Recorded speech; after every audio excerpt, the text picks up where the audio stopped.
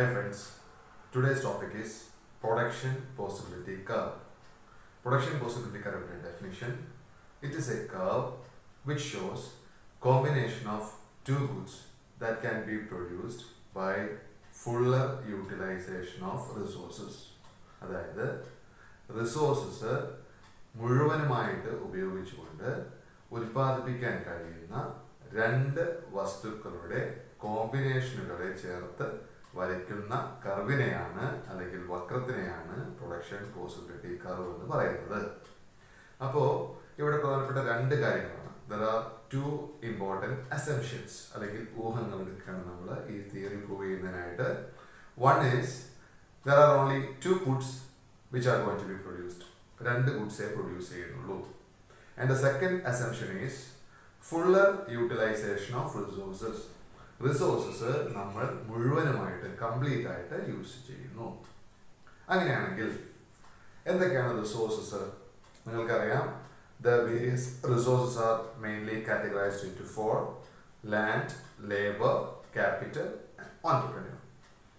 ഇനി ഇങ്ങനെ പറയുന്നതിന് കൺഫ്യൂഷൻ ഒഴിവാക്കാൻ വേണ്ടിയിട്ട് let us say resources as such as money available. പണം അവൈലബിൾ ആയിട്ടുള്ളതിനെ നമുക്ക് റിസോഴ്സസ് ആയിട്ട് എടുക്കാം.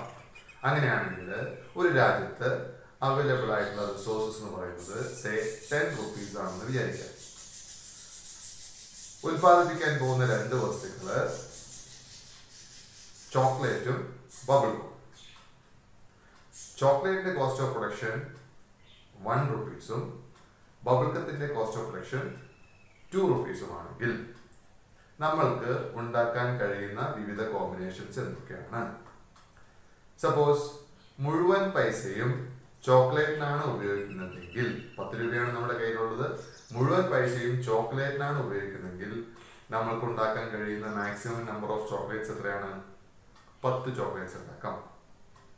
അപ്പോൾ കോമ്പിനേഷൻ എന്തായിരിക്കും? 10 chocolates and 0 bubblegum.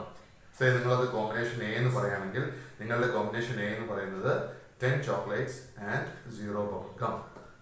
Now, another combination ഉണ്ടാക്കാണ്ടിരിക്കുക.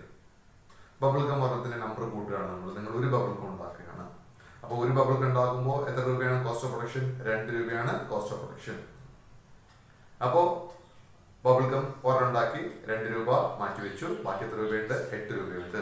അങ്ങനെയാണെങ്കിൽ ഇപ്പോൾ എത്ര ചോക്ലേറ്റ് ഉണ്ടാക്കാം? 8 ചോക്ലേറ്റ് ഉണ്ടാക്കാം. So combination B 8 chocolate 1 bubblegum. അപ്പോൾ അങ്ങനെയാണെങ്കിൽ if you make A table of different production possibilities like this. ഒന്ന് എന്താണ്? Combination. 2 chocolate, 3 bubblegum. ബബിൾഗത്തിന്റെ number കൂട്ടിക്കൊണ്ടുവരിക. ബബിൾഗത്തിന്റെ number കൂട്ടിക്കൊണ്ടുവരുമ്പോൾ സ്വാഭാവികമായിട്ട് എന്ത് കുറയ്ക്കേണ്ടതായിട്ട് വരും? ചോക്ലേറ്റ് കുറയ്ക്കേണ്ടതായിട്ട് വരും. Because resources R limited. ആ റിസോഴ്സസ് മുഴുവൻ ഉപയോഗിച്ചുകൊണ്ട് ഇങ്ങനെ ഉണ്ടാക്കാൻ പറ്റുന്ന വിവിധ കോമ്പിനേഷനെ കുറിച്ചൊന്ന് ആലോചിച്ച് നോക്കി. അപ്പോൾ കോമ്പിനേഷൻ നമ്പർ എ കൊടുത്തു, ബി കൊടുത്തു, സി കൊടുത്തു, ഡി കൊടുത്തു. ഇങ്ങനെ നിങ്ങൾക്ക് കിട്ടുന്ന കോമ്പിനേഷൻസ് എഴുതി നോക്കി നിങ്ങൾ. നിങ്ങൾക്ക് കിട്ടിയ കോമ്പിനേഷൻസ് എങ്ങനെയായിരിക്കും? കോമ്പിനേഷൻ എയില് മൊത്തം ടോട്ടൽ നമ്പർ ഓഫ് ചോക്ലേറ്റ് എന്ന് പറയുന്നത് 10 bubblegum 0. Combination B 1 bubblegum and 8 chocolate. Combination C 2 bubblegum and 6 chocolate. ഇങ്ങനെ നിങ്ങൾ കോമ്പിനേഷൻസ് ഉണ്ടാക്കി. ഇനി ഈ കോമ്പിനേഷൻസിനെ നമുക്ക് ഒരു ഗ്രാഫിലേക്ക് വരയ്ക്കാം. നോക്കൂ, നിങ്ങൾക്ക് എക്സ് ആക്സിസിലും വൈ ആക്സിസിലും ഇഷ്ടമുള്ള പ്രൊഡക്റ്റ് എടുക്കാം. സോ നമ്മൾ Y axis and X axis രണ്ടും വരയ്ക്കുകയാണ്. ഇവിടെ നിങ്ങൾ ചോക്ലേറ്റ് എടുക്കാം. സ്പേസ് കുറവായതുകൊണ്ട് ഞാനിവിടെ ബബിൾഗം എടുക്കുന്നു. ഇവിടെ ചോക്ലേറ്റ് കൊടുക്കും. ഇനി നമുക്ക് അറിയാം മാക്സിമം ബബിൾഗംസ് നമുക്ക് ഉണ്ടാക്കാൻ പറ്റുന്ന 5 ബബിൾഗമാണ്. അപ്പോൾ നമ്മൾ ഈക്വൽ സ്പേസ് ആയിട്ട് 5 വരെ മാർക്ക് ചെയ്യാം. ഒറിജിൻ 1 2 3 4 5. മാക്സിമം ചോക്ലേറ്റ് നമുക്ക് ഉണ്ടാക്കാൻ പറ്റുന്നത് 10 ആണ്. അതുകൊണ്ട് നിങ്ങൾ ഇതിൽ 10 വരെ മാർക്ക് ചെയ്യാം. അങ്ങനെ ശ്രദ്ധിച്ച് വേണം നമ്മൾ ഗ്രാഫ് വരയ്ക്കാൻ. 1 2 3 4 5 6 7 8 9 10. ഇനി ആദ്യത്തെ കോമ്പിനേഷൻ എന്താണ്? നമ്മൾ പറഞ്ഞു 0 ബബിൾ ഗവും 10 ചോക്ലേറ്റ്. അപ്പൊ നമ്മളിവിടെ ഒരു ഇൻറ്റു മാർക്ക് കൊടുത്തു. അപ്പൊ നമുക്ക് 10 ചോക്ലേറ്റ് ആണ്. രണ്ടാമത് നമ്മൾ ബബിൾ ഗത്തിന്റെ എണ്ണം കൂട്ടി. 1 ബബിൾ ഗം. ഒരു ബബിൾ ഗം ഉണ്ടാക്കിയപ്പോൾ നമുക്ക് ചോക്ലേറ്റിന്റെ എണ്ണം കുറഞ്ഞു. നമുക്ക് 8 ചോക്ലേറ്റ് ആയിട്ട് മാറി. 1നും 8നും നേരെ നമ്മൾ ഇൻറ്റു മാർക്ക് ചെയ്തു. കറക്റ്റ് ആയിട്ട് ഗ്രാഫ് പേപ്പറിൽ വരയ്ക്കുകയാണെങ്കിൽ നമ്മൾ ആ ലൈൻ ആ ബോക്സ് ഉണ്ടോ ബോക്സിൽ നമ്മൾ മാർക്ക് ചെയ്യും. രണ്ടാമത്തെ കേസിൽ നമ്മൾ 2 ബബിൾ ഗം ഉണ്ടാക്കി. 2 ബബിൾ ഗം ഉണ്ടാക്കിയപ്പോൾ നമുക്ക് ഉണ്ടാക്കാൻ പറ്റുന്ന ചോക്ലേറ്റ് എന്ന് പറയുന്നത് 6 ആണ്. അപ്പൊ 2ഉം 6 കൂടി വരുന്ന പോയിന്റിൽ അടുത്ത പോയിന്റ് മാർക്ക് ചെയ്തു. 3 ബബിൾ ഗം ഉണ്ടാക്കിയപ്പോൾ 3 ഇൻറ്റു 2 6 രൂപ പോയി. ബാക്കി നമുക്ക് 4 ചോക്ലേറ്റ് ഉണ്ടാക്കാൻ പറ്റുന്നത്.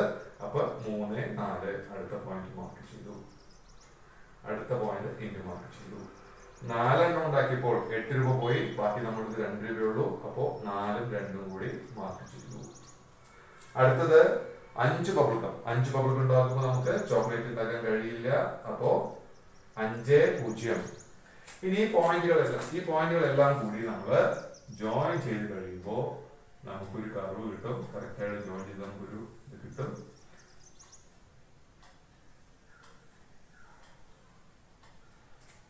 ഇതിനെയാണ് നമ്മൾ പ്രൊഡക്ഷൻ പോസിബിലിറ്റി കർവ് എന്ന് പറയുന്നത്. ഇതിൽ ഇത് നമ്മൾ പറഞ്ഞ കോമ്പിനേഷൻ എ ആണ്, ഇത് കോമ്പിനേഷൻ ബി ആണ്, ഇത് കോമ്പിനേഷൻ സി ആണ്. ഈ പോയിന്റ്സിലൊക്കെ നമുക്ക് നോക്കിയറിയാം. കോമ്പിനേഷൻ സി എന്ന് പറയുന്നതാണ് 2, 6. 2 ബബിൾ ഗം എന്ന് വെച്ചാൽ 4 രൂപ പോയി. ബാക്കി 6 രൂപ കൊണ്ട് നമ്മൾ ഉത്പാദിപ്പിക്കുന്നു. അപ്പൊ ഫുൾ റിസോഴ്സസ് ഉപയോഗിക്കുന്നതാണ് ഇതിലുള്ള ഓരോ കോമ്പിനേഷൻസും. അതുകൊണ്ട് തന്നെ നമുക്ക് ഇതിനെ ഫുള്ളർ യൂട്ടിലൈസേഷൻ എന്ന് പറയാം. Fuller utilisation. ഇനി നമ്മൾ ഇവിടെ ഒരു പോയിന്റ് എടുക്കണം. അങ്ങനെ പോയിന്റ് എടുക്കുമ്പോൾ നമുക്ക് എത്ര ബബിൾ ഗം ഉണ്ടാക്കാം? ബാക്കിയൊന്നും അറിയാൻ പറ്റും. ഒരു ബബിൾ ഗം 4 ചോക്ലേറ്റ് എന്ന് വെച്ചാൽ ഒരു ബബിൾ ഗത്തിന് നമ്മൾക്ക് ചെലവാകുന്ന രൂപയാണ് 2 രൂപ. ഇതിന് ചെലവാകുന്നതോ 4 രൂപ. അപ്പൊ നമ്മൾ എത്ര രൂപ ചെലവാക്കി? 6 രൂപ ചെലവാക്കി. എന്ന് വെച്ചാൽ റിസോഴ്സ് നമ്മൾ കംപ്ലീറ്റ് ആയിട്ട് ഉപയോഗിച്ചിട്ടില്ല. അതുകൊണ്ട് തന്നെ ഇതിനുള്ളിലുള്ള ഏത് പോയിന്റ് നമ്മൾ ഉത്പാദിപ്പിക്കുകയാണെങ്കിലും resources are not completely utilised or rather resources are under utilised. അപ്പൊ ഇവിടെ ഒരു പോയിന്റ് പറയുകയാണെങ്കിൽ നമുക്ക് പറയാം അണ്ടർ യൂട്ടിലൈസേഷൻ ഓഫ് റിസോഴ്സസ് പൂർണ്ണമായിട്ടും ഉപയോഗിച്ചിട്ടില്ല. അപ്പൊ ഇതാണ് ഒരു കാര്യം. കർവിലുള്ള എല്ലാ പോയിന്റ്സ് ഏത് പോയിന്റ്സ് എടുത്താലും there is fuller utilization. ഇനി നമുക്ക് നോക്കാം. നമ്മൾ പറഞ്ഞ ഡെഫിനിഷൻ ആണ് പ്രൊഡക്ഷൻ പോസിബിലിറ്റി കർവ് എന്ന് പറഞ്ഞാൽ it's A curve which shows combinations. Then a combination ABCD combination of 2 goods, chocolate and bubble gum or anything else. 2 goods that can be produced by using all the resources or fuller utilization of resources. 10 rupees മുഴുവനുമായിട്ട് ഉപയോഗിച്ചുകൊണ്ട് ഉൽപ്പാദിപ്പിക്കാൻ കഴിയുന്ന 2 വസ്തുക്കളുടെ വിവിധ കോമ്പിനേഷനുകളെ ചേർത്ത് വരയ്ക്കുന്ന കർവിനെയാണ് production possibility curve എന്ന് പറയുന്നത്. ഇനി ഒരു കാര്യം നോക്കൂ. ഇപ്പൊ നമ്മുടെ കയ്യിൽ റിസോഴ്സസ് 10 രൂപയാണ്. ഇനി നിങ്ങൾ റിസോഴ്സസ് ഒന്ന് മാറ്റിയിട്ട് 20 രൂപ ഉണ്ടെന്ന് വരിക ഇക്കോണമിയുടെ അടുത്ത്. എപ്പോഴാണ് റിസോഴ്സസ് കൂടുന്നത്? എപ്പോഴാണ് റിസോഴ്സസ് അതർവൈസ് ഇൻകം എപ്പോഴാണ് കൂടുന്നത്? when there is economic growth. രാജ്യം പുരോഗതിയിലേക്ക് പോകുമ്പോൾ അത് ടെക്നോളജി ആവാം, മറ്റു ഫാക്ടേഴ്സ് ആവാം. there will be increase in the resources or rather income of the economy. അപ്പോൾ ഇക്കോണമിയുടെ ഇൻകം കൂടുമ്പോൾ ഇൻകം ഇപ്പോൾ 20 രൂപയായി. Cost of production same. നേരത്തെ പറഞ്ഞ അതേ കോസ്റ്റ് ഓഫ് പ്രൊഡക്ഷൻ തന്നെയാണ്. ചോക്ലേറ്റിന് 1 രൂപയും ബബിൾ ഗത്തിന് 2 രൂപയുമാണ്. ഇക്കോണമി ഗ്രോത്ത് ഉണ്ടായി, റിസോഴ്സസ് കൂടി. സോ ഇപ്പോൾ റിസോഴ്സ് എന്ന് പറയുന്നത് 20 രൂപയുടെ റിസോഴ്സ് ഉണ്ട് ഇക്കോണമിയുടെ അടുത്ത്. ഇത് സെയിം തന്നെയാണ്. കോസ്റ്റ് ഓഫ് പ്രൊഡക്ഷൻ സെയിം തന്നെയാണ്. കോസ്റ്റ് ഓഫ് പ്രൊഡക്ഷൻ ചോക്ലേറ്റിന് 1 രൂപയും ബബിൾ ഗത്തിന് 2 രൂപയുമാണ്. അങ്ങനെയാണെങ്കിൽ ഇക്കോണമിക്ക് പ്രൊഡ്യൂസ് ചെയ്യാൻ കഴിയുന്ന ഡിഫറെന്റ് കോമ്പിനേഷൻസ് ഒന്ന് നിങ്ങൾ നോക്കി. 20 രൂപ resources, cost of production of chocolate is 1 rupees, cost of production of bubble gum is 2 rupees. Make different combinations that is possible for the economy to produce. Okay. അതെ, നിങ്ങൾക്ക് ഇപ്പോൾ combinations കിട്ടിയിട്ടുണ്ടാകും. ഇപ്പോൾ നോക്കുകയാണെങ്കിൽ just maximum ഉണ്ടാക്കാൻ പറ്റുന്ന chocolate എത്രയാണ്? അതായത് നമ്മുടെ അടുത്തുള്ള പണം വെച്ചിട്ട് മാക്സിമം ഉണ്ടാക്കാൻ പറ്റുന്ന ചോക്ലേറ്റ് 20 ചോക്ലേറ്റ്സും മാക്സിമം ഉണ്ടാക്കാൻ പറ്റുന്ന ബബിൾ ഗം 10 ബബിൾ ഗമാണ്. അപ്പോൾ there is a change in the combination now. അപ്പോൾ ആ ഫസ്റ്റും ലാസ്റ്റും കോമ്പിനേഷൻസ് വെച്ച് മാത്രം നമ്മളിപ്പോൾ ആ കർവ് ഒന്ന് മാറ്റി വരയ്ക്കുകയാണെങ്കിൽ, അതേ ഗ്രാഫിൽ വരയ്ക്കുകയാണെങ്കിൽ നിങ്ങൾക്കറിയാം, ഗ്രാഫ് ഒന്നുകൂടി നമ്മൾ മുകളിലേക്ക് കൊടുക്കുകയാണ്. ജസ്റ്റ് അണ്ടർസ്റ്റാൻഡിങ്ങിന് വേണ്ടി മാത്രം നമ്മൾ വരയ്ക്കുകയാണ്. ഇവിടെ ഇത് കുറച്ച് ഇങ്ങോട്ട് കൊടുത്തു. ഇവിടെ സപ്പോസ് നമ്മൾ 10 എന്ന് മാർക്ക് ചെയ്യാണ്, ഇവിടെ നമ്മൾ 20 എന്ന് മാർക്ക് ചെയ്യാണ്. അങ്ങനെയാണെങ്കിൽ പുതിയ കോമ്പിനേഷൻ എന്ന് പറയുന്നത് ചോക്ലേറ്റ് 20, 0 ഒരു കോമ്പിനേഷൻ, മറ്റത് ലാസ്റ്റ് കോമ്പിനേഷൻ നേരെ തിരിച്ച് ബബിൾ ഗം 10 ആൻഡ് 0 ചോക്ലേറ്റ്. ഈ രണ്ട് കോമ്പിനേഷൻസ് നമ്മൾ മാർക്ക് ചെയ്തു. എന്നിട്ട് നമ്മൾ യോജിപ്പിക്കുകയാണെങ്കിൽ ഇതാണ് നമുക്ക് പുതുതായിട്ട് കിട്ടുന്ന production possibility curve. That means production possibility curve shift upward. എപ്പോഴാണ് സംഭവിച്ചത്? when there is economic growth or when there is increase in the resources.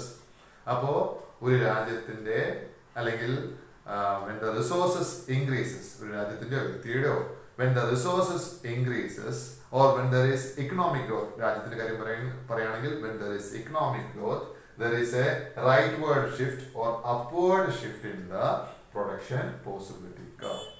So production possibility curve clear ആണെന്ന് വിചാരിക്കുന്നു. നമ്മളിവിടെ വരച്ച ഡയഗ്രത്തിൽ ഇത് ഓൾമോസ്റ്റ് സ്ട്രെയിറ്റ് ലൈൻ ആണ് വന്നിരിക്കുന്നത്. സാധാരണഗതിയിൽ പ്രൊഡക്ഷൻ പോസിബിലിറ്റി കർവിന്റെ ഷേപ്പ് എന്ന് പറയുന്നത് കോൺകേവ് ഷേപ്പാണ്. ഇത് സ്ട്രെയിറ്റ് ലൈൻ ആണ്. പക്ഷെ കോൺകേവ് ആകാം, കോൺവെക്സ് ആകാം, സ്ട്രെയിറ്റ് ആകാം. അതെങ്ങനെയാണെന്ന് പറയാം. നിങ്ങൾ ഇപ്പോൾ തന്നിരിക്കുന്ന നേരത്തെ പറഞ്ഞ ടേബിള് എല്ലാണോ നിങ്ങൾ വരച്ചത്? അതിൽ നിങ്ങളൊരു ഓപ്പർച്യൂണിറ്റി കോസ്റ്റ് ഒന്ന് കാണണം. നമ്മൾ നേരത്തെ ഉണ്ടാക്കിയ ടേബിളിന്റെ സൈഡിൽ ഒരു പുതിയ കോളം കൂടി വരയ്ക്കണം. അതെന്താണ്? Opportunity cost. എന്താണ് opportunity cost? The next best alternative four gone when we make A choice എന്നാണ് പറയുന്നത്. അതിപ്പോൾ ഡെഫിനിഷൻസിലേക്ക് പോകണ്ട, നിങ്ങൾക്ക് ഓൾറെഡി അറിയുന്ന കാര്യമാണ് ആയിരിക്കാം. അപ്പോൾ ഓപ്പർച്യൂണിറ്റി കോസ്റ്റ് എന്ന് പറഞ്ഞാൽ ഒരു പുതിയ പ്രൊഡക്റ്റ് അല്ലെങ്കിൽ ഒരു പുതിയ പ്രൊഡക്റ്റ്, നമ്മുടെ എക്സാമ്പിളിൽ നമ്മൾ ഓരോ അഡീഷണൽ ബബിൾ ഗം ഉണ്ടാക്കിയപ്പോൾ നമുക്ക് വേണ്ടാതെ വെക്കേണ്ടി വന്ന ചോക്ലേറ്റിന്റെ നമ്പറാണ് ഓപ്പർച്യൂണിറ്റി കോസ്റ്റിന്റെ. അതായത് നിങ്ങൾക്കറിയാം, ആദ്യത്തെ എക്സാമ്പിൾ പറയുകയാണെങ്കിൽ ഫസ്റ്റ് കോമ്പിനേഷൻ നമ്മുടെ എ ആയിരുന്നു. എയില് 0 ബബിൾ ഗം 10 ചോക്ലേറ്റ് ആയിരുന്നു. ബബിൾ ഗം ഒരെണ്ണം കൂട്ടിയപ്പോ ചോക്ലേറ്റ് 2 എണ്ണം വേണ്ടാന്ന് വെക്കേണ്ടി വന്നു. അപ്പോ ഓപ്പർച്യൂണിറ്റി കോസ്റ്റ് കോളത്തിന്റെ സൈഡിൽ നമ്മൾ എഴുതും 2. മൂന്നാമത്തെ കോളത്തിലാണ് ഉണ്ടാക്കേണ്ടത് ഓപ്പർച്യൂണിറ്റി കോസ്റ്റ്. നേരത്തെ ഉണ്ടാക്കിയ അതേ ടേബിളിൽ തന്നെ മൂന്നാമത്തെ കോളമായിട്ട് ഓപ്പർച്യൂണിറ്റി കോസ്റ്റിനെ ആഡ് ചെയ്യാം. എന്നിട്ട് അവിടെ ഇങ്ങനെ വേണ്ടാന്ന് വെച്ചാൽ നമുക്ക് വേണ്ടാന്ന് വെക്കേണ്ടി വന്ന, നിർബന്ധമായിട്ട് വേണ്ടാന്ന് വെക്കേണ്ടി വന്ന ചോക്ലേറ്റിന്റെ നമ്പേഴ്സ് ഒന്ന് എഴുതും. അപ്പൊ ഒരു ഓപ്പർച്യൂണിറ്റി കോസ്റ്റ് കോളം കിട്ടും നിങ്ങൾക്ക്. ഈ ഓപ്പർച്യൂണിറ്റി കോസ്റ്റുമായി ബന്ധപ്പെട്ടിട്ടാണ് ഈ പ്രൊഡക്ഷൻ പോസിബിലിറ്റി കർവിന്റെ ഷേപ്പ് ഇരിക്കുന്നത്. അപ്പോ ആ കോളം ഒന്ന് ഉണ്ടാക്കിയ നിങ്ങൾ നോക്കട്ടെ. യെസ്, നിങ്ങൾ ആ കോളം ഉണ്ടാക്കിയപ്പോൾ നിങ്ങൾക്ക് നോക്കിയപ്പോൾ മനസ്സിലായിട്ടുണ്ടാവും ആ ഓപ്പർച്യൂണിറ്റി കോസ്റ്റ് കോളം എല്ലാം 2 എന്ന നമ്പർ കൊണ്ട് ഫില്ല് ചെയ്തിരിക്കുന്നതാണ്. അതായത് ഓപ്പർച്യൂണിറ്റി കോസ്റ്റ് കോൺസ്റ്റന്റ് ആണ്. When the opportunity cost is constant, production possibility curve will be a straight line. ഇനി ഞാൻ പറയുന്ന ഈ ടേബിള് ഇതൊരു റിസോഴ്സസിനെ കുറിച്ച് കണക്കാക്കേണ്ട ആവശ്യമില്ല. ഒരു രാജ്യത്തിന്റെ റിസോഴ്സ് വെച്ച് ഉണ്ടാക്കിയിട്ടുള്ള ഒരു ഡിഫറെന്റ് കോമ്പിനേഷൻ ആണ് ഇത്. നിങ്ങൾക്ക് കാണാം, സ്ക്രീനിൽ കാണാം. ഈ ടേബിളിന്റെ ഓപ്പർച്യൂണിറ്റി കോസ്റ്റ് എടുക്കുക. ഇതിന്റെ ഓപ്പർച്യൂണിറ്റി കോസ്റ്റ് എടുക്കുമ്പോൾ നിങ്ങൾക്ക് മനസ്സിലാവും ഓപ്പർച്യൂണിറ്റി കോസ്റ്റ് ഈസ് ഇൻക്രീസിങ്. അങ്ങനെ ഇൻക്രീസ് ചെയ്യുന്ന ഈ ഓപ്പർച്യൂണിറ്റി കോസ്റ്റ് വെച്ചുകൊണ്ട് ആ കോമ്പിനേഷൻസ് ഉണ്ടല്ലോ, ആ 2 പ്രൊഡക്ട്സിന്റെ ഡിഫറെന്റ് കോമ്പിനേഷൻസ് ഉണ്ടല്ലോ, നമ്മൾ നേരത്തെ വരച്ച ഗ്രാഫ് ഉണ്ടല്ലോ, അതുപോലെ ഒന്ന് ഗ്രാഫ് വരച്ച് നോക്കി. വരയ്ക്കുമ്പോൾ നിങ്ങൾക്ക് കിട്ടുന്നത് എങ്ങനെയാണ് നോക്കി. നിങ്ങൾക്ക് കിട്ടുന്ന കർവ് ഇങ്ങനെ ഈ ലെവലിലുള്ള കർവായിരിക്കും. ഈ ലെവലിലുള്ള കർവായിരിക്കും. ഇതിനെയാണ് നമ്മൾ എന്ത് പറയുന്നത്? കോൺകേവ് ഷേപ്പ് എന്ന് പറയുന്നത്. അപ്പൊ അതിനുള്ള കാരണം എന്താണ്? കോൺകേവ് ഷേപ്പ് ആണുള്ള കാരണം ഓപ്പർച്യൂണിറ്റി കോസ്റ്റ് ഈസ് ഇൻക്രീസിങ്. ഇനി ഇത് കോൺവെക്സ് ആകാം, നേരെ തിരിച്ചു വരാം. കോൺവെക്സ് ആകാം എപ്പോ? when the opportunity cost is decrease. പറഞ്ഞു വന്നത് ഈ opportunity cost കൂടുന്നതിനും കുറയുന്നതിനും same ആകുന്നതിനനുസരിച്ച് production possibility കർവിന്റെ ഷേപ്പിൽ വ്യത്യാസം ഉണ്ടാകും. അപ്പോൾ നമ്മൾ ടോപ്പിക് കൺക്ലൂഡ് ചെയ്യാണ്. ഈ ടോപ്പിക്കിൽ നമ്മൾ പഠിച്ചത് 2-3 കാര്യങ്ങളാണ്. ഒന്ന്, പ്രൊഡക്ഷൻ പോസിബിലിറ്റി കർവ് എന്താണെന്ന് നമ്മൾ ഡെഫിനിഷൻ പഠിച്ചു. പ്രൊഡക്ഷൻ പോസിബിലിറ്റി സെറ്റ് എന്ന് പറഞ്ഞൊരു കാര്യം കണ്ടു. അതായത് ഡിഫറെന്റ് കോമ്പിനേഷൻസ് വരച്ചിട്ടുള്ള ആ ടേബിളിനെയാണ്, ആ ഡിഫറെന്റ് കോമ്പിനേഷൻസിനെയാണ് നമ്മൾ പ്രൊഡക്ഷൻ പോസിബിലിറ്റി സെറ്റ് എന്ന് പറയുന്നത്. ഇതിന്റെ ഷേപ്പ് നമ്മൾ പറഞ്ഞു. മോസ്റ്റ്ലി പ്രൊഡക്ഷൻ പോസിബിലിറ്റി കർവിന്റെ ഷേപ്പ് കോൺകേവ് ഷേപ്പ് ആണെന്ന് പറഞ്ഞു. അതിനുള്ള കാരണം ഓപ്പർച്യൂണിറ്റി കോസ്റ്റിൽ ഉണ്ടാവുന്ന വ്യത്യാസമാണെന്ന് പറഞ്ഞു. എന്താണ് ഓപ്പർച്യൂണിറ്റി കോസ്റ്റ് നിങ്ങൾക്കറിയാം. ഇത്രയും കാര്യങ്ങളാണ് പ്രൊഡക്ഷൻ പോസിബിലിറ്റി കർവിൽ നമ്മൾക്ക് മനസ്സിലാക്കാനായിട്ടുള്ളത്. മനസ്സിലായെന്ന് വിചാരിക്കുന്നു.